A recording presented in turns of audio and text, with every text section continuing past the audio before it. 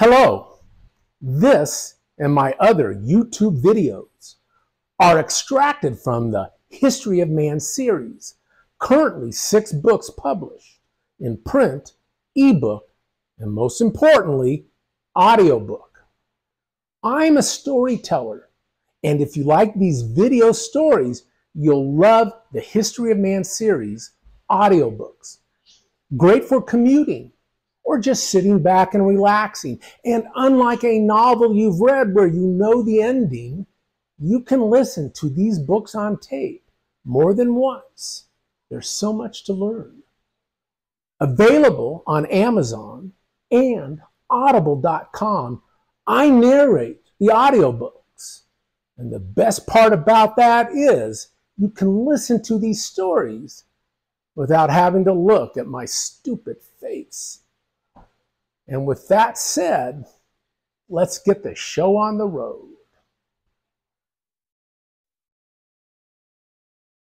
Hello, John Bershoff, History of Man series. Today's subject, Serendipity, Part 4, Archimedes. I'm not sure this next story exactly qualifies as serendipity, since the guy in question, Archimedes, was more of a pasture, chance favors the prepared mind kind of guy. But our story takes place in the 3rd century BC. This great Greek mathematician, Archimedes, was born in Syracuse, Sicily, Italy, 287 BC. For whatever reason, it was actually the Greeks who first settled Syracuse in 734 BC, and for that matter, settled the entire island of Sicily. Those living on mainland Italy who spoke Latin and who would one day become the Roman Empire, which was founded by Romulus, from which is derived Roman, along the Palatine Hills of what would become Rome, along the Tigris River, occurred around 700 BC, but for whatever reason, they never settled the islands around their country. It is safe to say that the Greek Empire, its roots from the ashes of the Mycenaean civilization of 1600 BC, predates the Roman Empire, which is why their descendants, such as Archimedes, could be born Greek on an island so very close to Italy, and which is now part of Italy. They had a 1,000-year head start to colonize Mediterranean islands. Archimedes was a first-class mathematician, one of the greatest in history.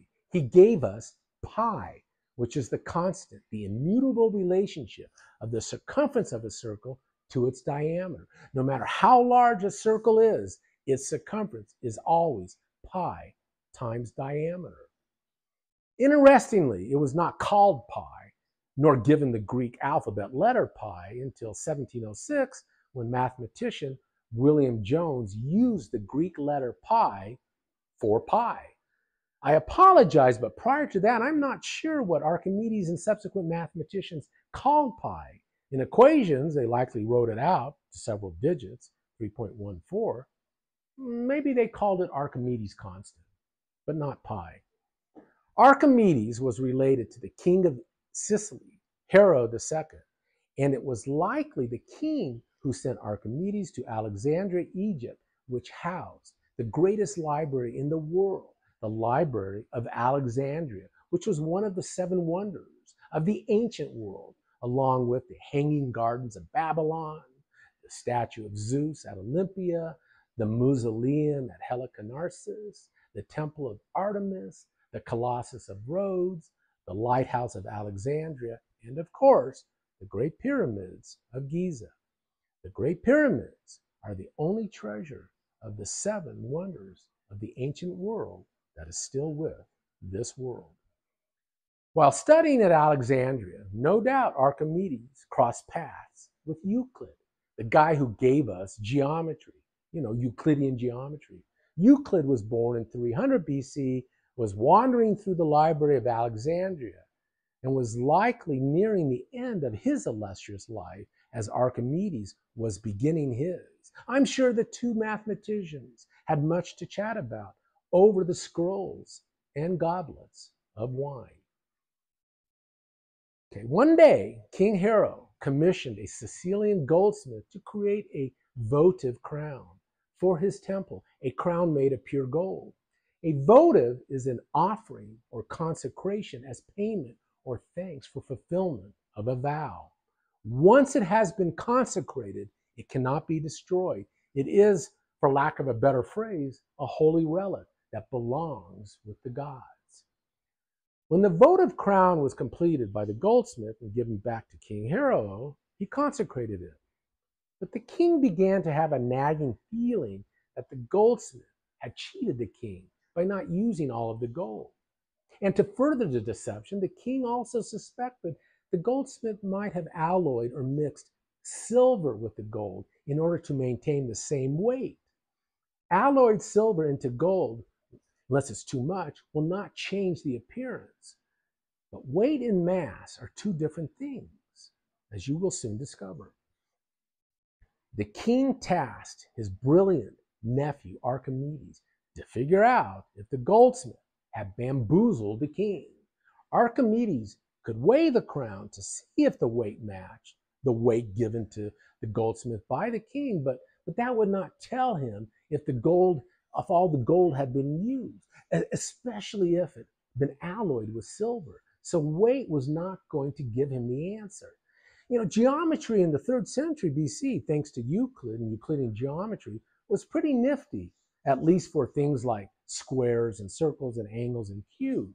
Many young boys and girls, when I was young, including myself, walked into 2nd period geometry, where the fun of life went to die.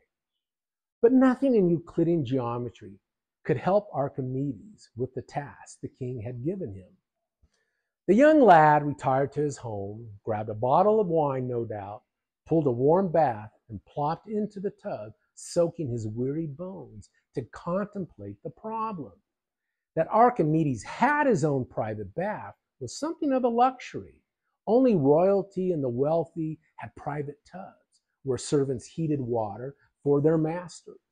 All the other folk, if they wanted to bathe, if they bathed at all, used public baths. The Greeks were not great bathers, but they did bathe, mostly for hygiene reasons. They weren't dumb. The Greeks understood this. It was actually the Romans, though, with their Roman baths, that brought the act of bathing into an art form. Romans would bathe in large communal baths called thermae, more like swimming pools to us, where they discuss current affairs, conduct business. Men bathe with women, adults bathe with children, wealthy bathe with servants. Even those with private baths still enjoyed the pleasure of public baths, and none of them wore clothes. Roman baths were the great equalizer. They even had these side rooms surrounding these large bath areas where private business could be conducted, or where a man and a woman could conduct private business, if you catch my drift. It took the fall of the Roman Empire and the rise of the church in Rome to literally outlaw public baths. They were, in the eyes of the church, sinful. Now, it is unclear if it was when Archimedes first got into his bathtub to contemplate the task of the votive crown, or when he emerged from the bathtub. But what he noticed was one serendipitous event. The water level changed. That is, his mass had effect on the level of the water in the tub. It is said Archimedes ran through the streets of Syracuse butt naked, yelling, "Eureka, Eureka, Eureka," which meant he had figured it out. What something says at the exact moment of discovery can be anything like, or what's this? Or that's funny, or that's curious, or that's odd, or wait a minute, or what do we have here? Or Eureka, which is from the Greek, of course, and means I have found it. What Archimedes had found, that the mass of the votive crown could be measured and compared to the initial weight of gold and its mass given to the goldsmith by the king, water displacement of the mass. Weight might change, but mass never does. Consider this: if you weigh 150 pounds on Earth, your mass is 68 kilograms. Now, kilogram is a measure of mass, not weight, although we often interchange them. If you dunk yourself completely into a tub of water on Earth, you'll displace 68 kilograms of mass. If you then go to the moon, take off all your clothes in your fancy schmancy lunar module, and weigh yourself, due to much less gravity, your weight will be 6 times less, or 24.75 pounds, not 150 pounds.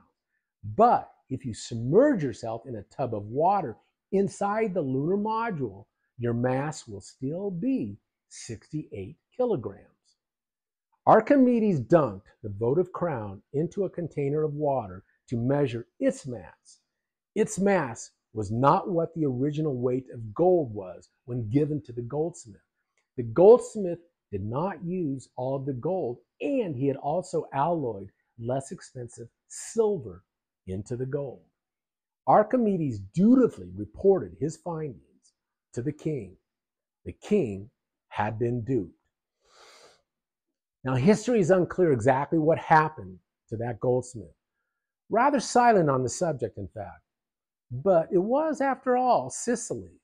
My guess is the goldsmith was submerged in the beautiful coastline off Sicily in the classic Sicilian way. He swam with the fishes. Anyway, I hope you enjoyed this episode of History of Man series.